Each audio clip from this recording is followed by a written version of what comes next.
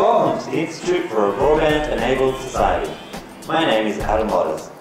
Today I'm going to tell you about one of our projects, Tele-dentistry. The Tele-dentistry project involves the use of an intra-oral camera, like this one, to perform dental examinations remotely. I have volunteered to step into the dentist's chair to demonstrate this new broadband application for you. The Oral Health CRC at the University of Melbourne Dental School, in conjunction with the Institute for a Broadband-Enabled Society, is developing a broadband application that will enable a specialised dental camera to be used for the assessment of patients in remote locations.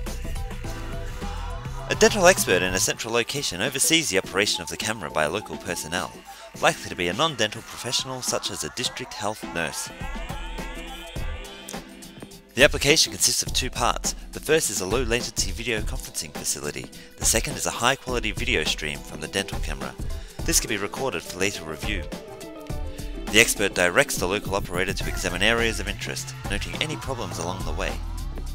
The camera has its own inbuilt light source and focus control for maximum image quality.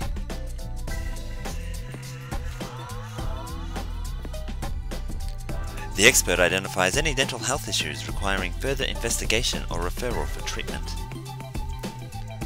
During the lab trial, a second person notes the results on a dental chart. This acts as a record of the examination and a reference against which the central expert's own record can be compared. This tests the accuracy and efficacy of the remote technique compared with the traditional dental examination.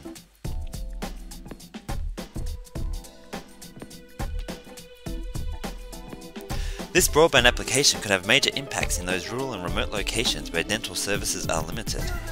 Underserved, high-risk segments of society could benefit.